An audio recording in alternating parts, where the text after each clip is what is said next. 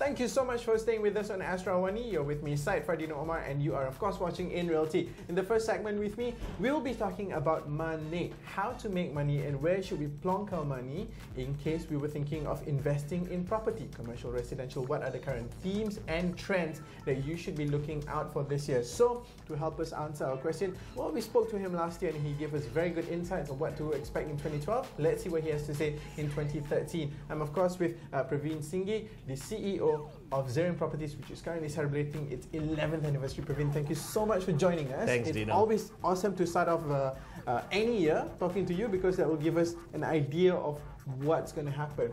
So if I ask you to look into your cauldron right now and pull out your 3 predictions or themes, main themes for this year, what would it be?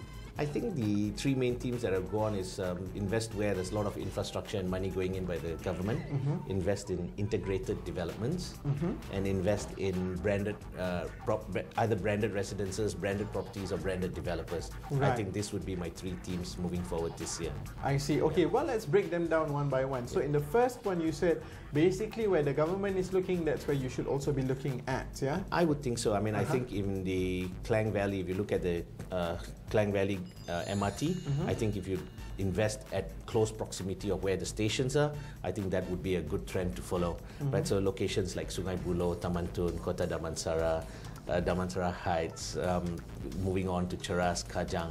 I think those would be the locations to invest in. And of course Central KL as well, because that's where a lot of investments going in. And if you move south to Johor, that's where a lot of investments have taken place, and already the property market's doing very well there. So I still do see opportunities coming in Iskandar region as well. Right, I see. But it's very common sense for you, for one, to think that, okay, we should invest where there would be amenities and facilities, Yes. MRT being definitely one of the more sexy ones these days. But when you say where the government is going, I'm sure it's more than just the MRT line. It is. I mean, I think in the Greater Klang Valley, it also comprises a lot of redevelopment of the city. Things like they're doing on the River of Life, the redevelopment of the Medan Pasar area. For commercial investors, that's a great location to look at, where Central Market is, right? Putting up the Heritage Trail. So these are the locations that one should look at into where the government, where one should invest in. Right. Okay. And of course, one possible example of this is Bangsa South, where the entire area is being redeveloped. Right. That Bangsa South is a great location. I mean, I think it's access to public transport, it's access to the main highways is a great sell. Yep. Okay, so right, that was the first one, which is looking at the government, where the government is going. And the second one earlier that you mentioned was integrated developments. Integrated, yeah. I think a lot of people would, especially now with the heightened urbanization of the country, I think a lot of people would like to live in an integrated development, because so they don't have to come back and, oh, forgot bread, right? Then they have to get into the car and go out again. But I think what they would like to live is in an integrated development, take the lift down, go down, walk maybe about 5 minutes, get whatever they need and go up. And at the same time, it could be where they work as well. So they live, work, play, all at the same place. I have a huge concern about this because this means the end of walking. Well, I mean, but you see, we don't live in an environment that allows us to walk long distance. The tropical it is weather, not a walking city. It's not a walking country because of the heat. Of the heat. I mean, it's the same thing. The government's spending a lot of money in the city to make it more conducive for walking. Yeah. Right, making it safe, making it dry, making it cool. Right. So that's good. It just connects the city, makes it more pleasant for all of us. Yes, I love walking, but if you ask me to walk from here to another client's office, which is maybe 10 minutes walk, I'll come there looking all sweaty and horrid. That's why I think integrated developments would do very well.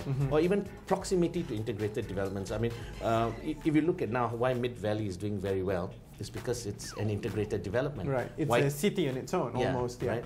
Why the whole KLCC area would do very well is because it's integrated. It's got hotels, it's got offices, it's got residences, and it's got amenities. Right, so we're not just talking about apartments sitting on top of malls, but it's more than that. It's also offices being in the same vicinity as commercial spaces, yeah? Yes. Okay. Yeah. So integrated, and it doesn't have to be just one structure. It could be an integrated area as well. I think that's also important. Yep. Right, okay. In terms of developers, where they are going, are they also moving towards creating more products as such? Yes, I think a lot of developers are looking into bigger pieces of land bank to create integrated projects. Look, there will be opportunities for standalone products as well. You know, there's nothing wrong, especially standalone products with close access to these amenities, right? And I mean, one of the reasons the government was trying to link up all the buildings and the main icons in the city via this pedestrian was to integrate all of it, right? So I think that was that's why integrated developments. Right? Yeah. Okay. Yeah. Okay. And moving on to the third one, branded properties. Yeah. Yeah. I mean, suddenly we're brand conscious as a. No, I don't think we are. I think it's just a progression of the city, right? And not just the city. I think even the investor profile that's coming into the city. If you look at how well Banyan Tree Residences did, I think that's already an indication that the market's ready. And this year, they're planning to launch the W Residence, right? They're planning to launch the Four Seasons Residence. Then Eureka is going to launch Ruma, which is using the Puli Hotel from Shanghai as a concept to launch their residences. And then I do see many of this taking place already. Look, it's already available in and around Southeast Asia. I don't see that we are brand conscious. I think it's natural progression that people want to live in a certain quality and certain services. I also see strong brands being the developers themselves. Right. I think leading developers who have a strong track record of built their brand. I think sticking with them, you won't go wrong as well. Right, I see. Yeah, right, so I think that's it's not just about the name that appears on the apartment door, but also the name that appears on the board where the developer's name should appear. Who's doing it, right? I mean, look at Battersea, right? Fantastic. SP Satya, Sime Dhabi, EPF. 400 units reserved for Malaysians, sold over a weekend. Right? So I don't think because it's Battersea, I don't think it's because of London, right? I think it's because these brands are very gave strong comfort, brands, gave comfort to the investors that yes, I think this it would be delivered. I see. It might cost more. Entry might cost a bit more because it is branded. Yes. Just like buying any other branded goods. But you're assured of certain things. But going through these brands. Okay. I'm sorry to have to rush you, but there's so many things we want to talk about here. Direction. Last year we spoke about the expansion of KL moving northwards. Anything on top of Damansara heading towards Sungai Buloh is a good area to look at. But are we still going to neglect the south now, or what's the direction? Where are we going? I think after the government proposed the Klang Valley MRT and with the 3 stations in Kajang, I think there's a lot of traction in the south, right? I think there's also a lot of pull in from Cyberjaya, right? And SP Satya has also invested in Singhe. So I think there's going to be traction in the south as well. There would still be growth on towards Sungai Buloh, right? Because that's where the Klang Valley MRT heads off to, where EPF, the Kwasa land development is there. So I see there's a pull. But this is a great thing for Central KL, because what you'd see is KL is growing, but at the same time with the MRT lines, it actually connects people who can live outside KL and work in KL. The things you mentioned earlier, are we leaning more towards residential properties or commercial properties, or is it equal opportunity in development and growth here? I would reckon there's equal opportunity, right? Notwithstanding in central KL per se, right? I do see a lot of opportunity in the office sector, right?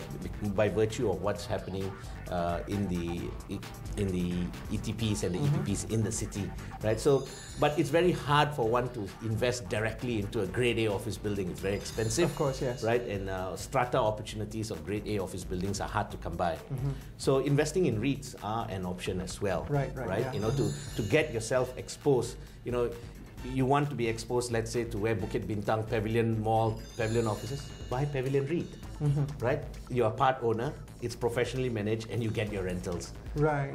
So that's another way of looking at it. Yes, I think investing in some of the REITs with exposure to the city centre, I think is a great idea as well. Okay, we only have about 30 seconds left before my producer starts doing this for us to wrap up.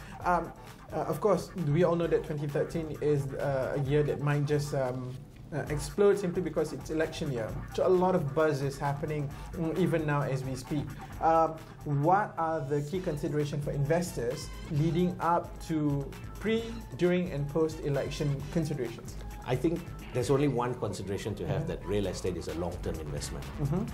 That's it. You know, Okay, that's it. Now, yeah, because it's long term. It's now or later, it's going to be the same because you it's a look at the long-term result. investment. Long-term, yeah. So, and the impact of elections on real estate. I mean, even if you look at the previous election, and even in states that had changes, real estate prices were not impacted, because it's a long tail investment. It's not a short tail. So we don't have to wait until after the elections. I think your decision whether to buy now or not is how cheap your loans are. Right. Okay. I think that should be your consideration. Got it. Right? Okay. Yeah. See something you like. If the price is good and the loan interest is great, then go for it. Yes. Yeah. Okay. Well, we're gonna go for it. Previn, thank you so much for your time. Thanks, Dino. It's always a pleasure. So we will definitely see you again in 2014 and see what your predictions are. Big cauldron, yeah. Okay. That's it from me in the first segment. As usual, in the second and third segment, you are going to be with Lina Wati Adnan. So stay with us on In Realty.